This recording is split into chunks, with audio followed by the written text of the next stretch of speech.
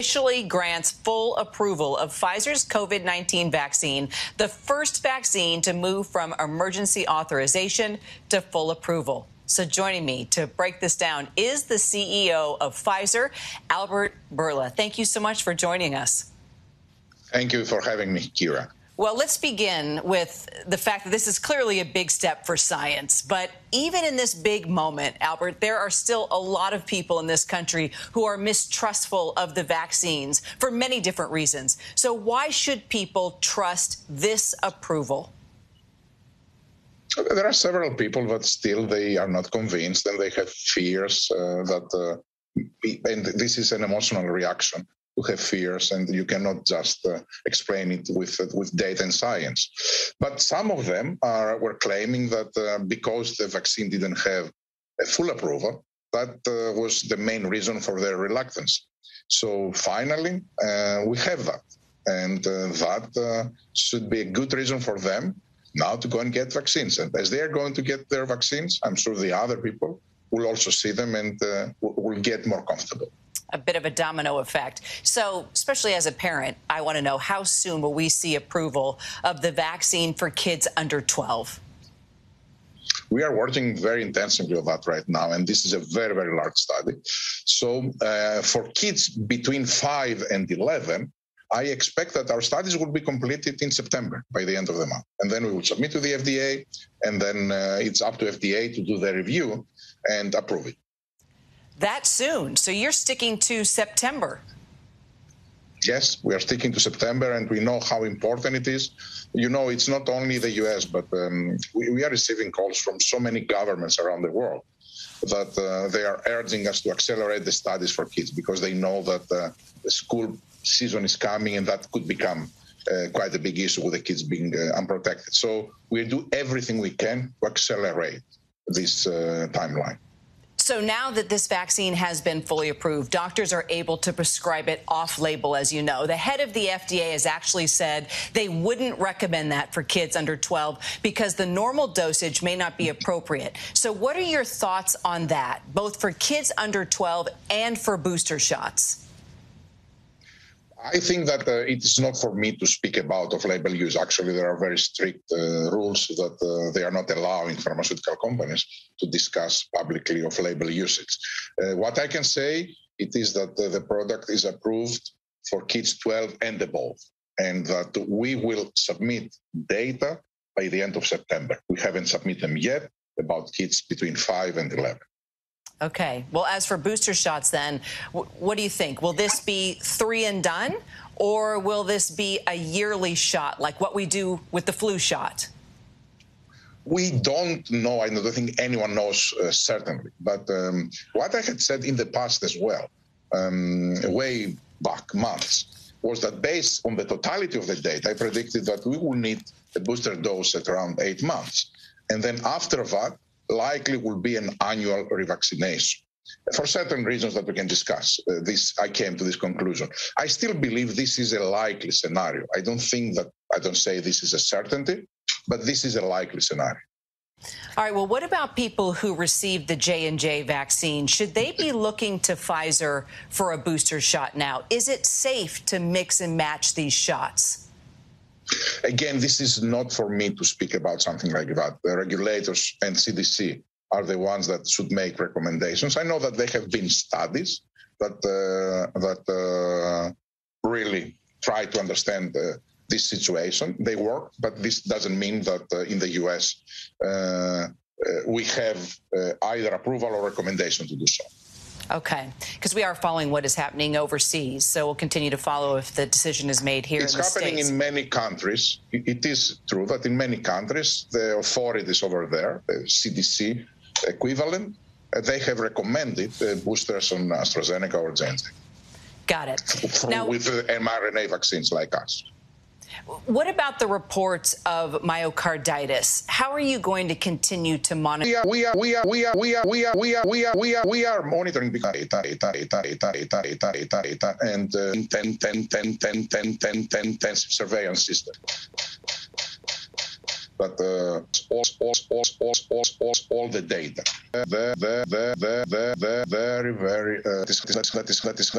that is happening million of people. So it's really very rare. The Pfizer vaccine is more than 90% effective against infection from the original coronavirus. We've talked a lot about that. But recent studies found that the effectiveness starts to wane over time, possibly due to the Delta variant. So, Albert, do you agree with concerns that if a new variant comes along, that the Pfizer vaccine could become ineffective? And if so, how are you planning for future variants? Thank you, Kira. It's a very good question, and we have established, particularly through our partnership, the research partnership with Israeli Minister of Health, a very good surveillance system. In Israel, they have used our vaccine, and they have 10 million people approximately, and they have electronic medical records. So they have a very accurate medical history for every citizen of Israel. And we did see that there was a reduction in the infections, not that much in hospitalization at that time. And we try to understand, because we worried, is it because our vaccine is not effective against Delta, that was at the same time the dominant variant, or is it that after 6 months, the vaccine starts to wane, the efficacy of the vaccine? And after analyzing the data, we came to the conclusion that it is the second. The cases that were appearing in Israel were cases of 6 months old, and it was a very different situation in cases of 3 months old. So we continued this, let's say, analysis of the data, and right now we feel very, very confident that a booster shot of the same vaccine will be very, very effective, actually more effective than a booster, the second dose of the vaccine against the Delta variant. And that we are monitoring not only with the study data that we have, but also we are doing real world efficacy observations in Israel. I need to tell you that we are developing a Delta-specific vaccine. We are developing a Delta-specific vaccine because this is something very important. I cannot take a chance with global health and just, based on my certainty, not have something ready in case we need it. I am almost certain that we will not need it. But as I said, I couldn't take the chance. If we don't need it, which is what I am predicting, we will put it on the shelves. And we will continue with boosters of the same vaccine. If, in any case, I'm wrong, we will have a vaccine against Delta, which is specific.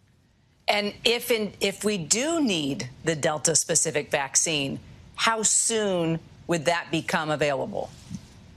Very soon, because we are working, as I said, like if we need it. I know that we don't, but we are doing all the studies, all the manufacturing work, so we will be able to have it. Our policy is that every time that a variant appears, our scientists are getting their hands around it, and they characterize it as a variant of concern or not. Variant of concern means something that may escape the immune protection of our vaccine. For those, we are having a plan that within 100 days, actually 95 days, we will be able to have a new vaccine made. So this is where the efficiency that we have achieved right now. We started already the work done. So I think we will have it by the end of October, November, if it's needed. But I don't think it will be needed, I repeat again. Okay. From your mouth to God's ears. Pfizer CEO Albert Bourla, appreciate your time today. Thank you, Kira. Thank you very much. I can't even. One day, maybe, but not right now. Please let this be the time. We've been trying for so long. No matter what result you're hoping for, when you need to be sure, choose Clear Blue Digital, a unique combination of Erhart features and over 99% accurate.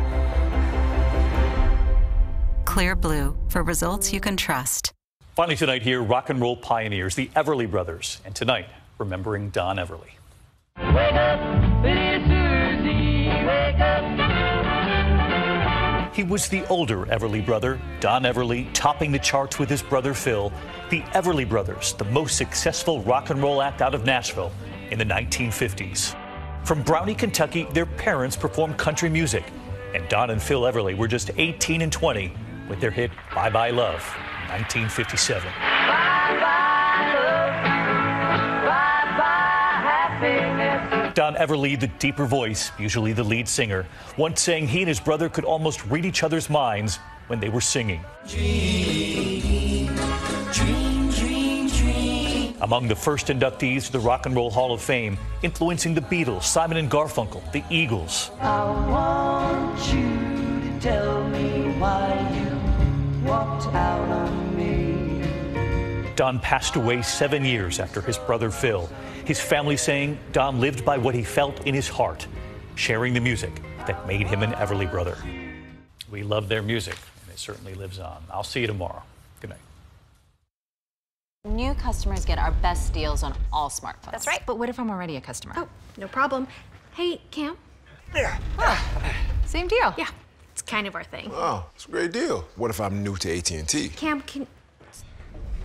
Oh, nice. Hey, but what about for existing Same customers? deal. Is he okay? It's not complicated. With AT&T, everyone can ace back to school with our best deals on every smartphone, like the Samsung Galaxy Z Fold 3 5G.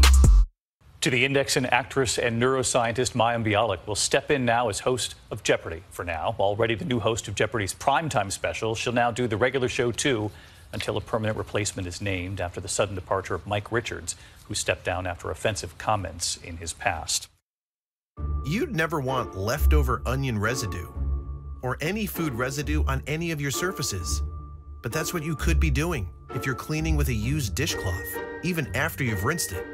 So switch to a fresh sheet of Bounty for a more hygienic clean. Unlike used dishcloths that can carry and redistribute residue, Bounty keeps your surfaces cleaner because better hygiene begins with Bounty. Bounty, the quicker picker-upper. And that tragic news out of Houston, a father shot and killed while driving with his 2 young boys, the brothers 6 and 8, taking control of their dad's SUV, guiding it off the freeway, then seeking help from a woman outside a restaurant. Police tonight now offering a $10,000 reward. And tonight's winning numbers are 18, 55, 39, 71, and 43. 43? Those numbers again. We won! Yes!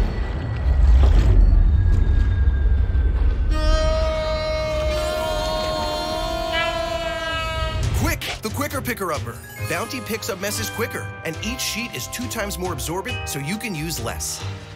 I'll hold on to that. Bounty, the quicker picker-upper. And outgoing New York Governor Andrew Cuomo dealing with the storm in his final weekend in office. The governor now with just hours left.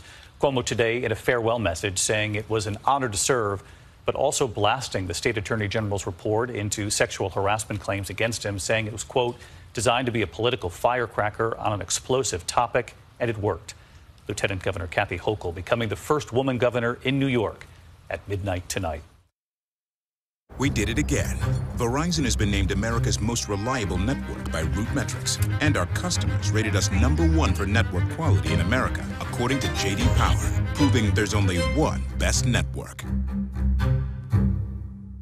Tonight, the Reverend Jesse Jackson and his wife Jacqueline said to be responding to treatment, both hospitalized after testing positive for COVID. Jesse Jackson was fully vaccinated, receiving his first shot at a public event in January. His wife was not vaccinated.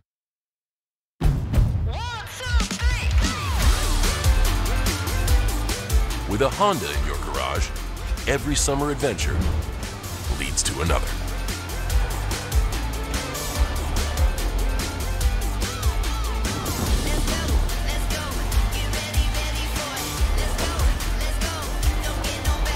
Get an incredible summer offer on a new Honda, only at the Honda Summer Sales Event. Ready, set, go. Tropical storm Henri continuing to batter the Northeast today with heavy rain and flooding. That system spawning a confirmed tornado as well in Marlborough, Massachusetts. Flood watches still in effect across much of New England. Henri, the first tropical storm to hit the region in nearly 15 years. The storm also knocking out power to at least 140,000 customers. You know how some carriers give you so little for your older busted phone you just end up living with it? I don't think so. Verizon lets you trade in your broken phone for a shiny new one. You break it, we upgrade it. You dunk it, crash it, yucks, doggy bone it.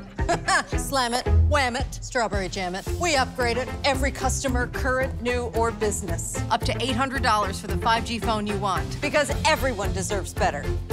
Put my phone in the washer and the dryer. To the horrific and deadly weather here at home, the flooding tragedy in Tennessee. At least 21 people now killed, including 7-month-old twins.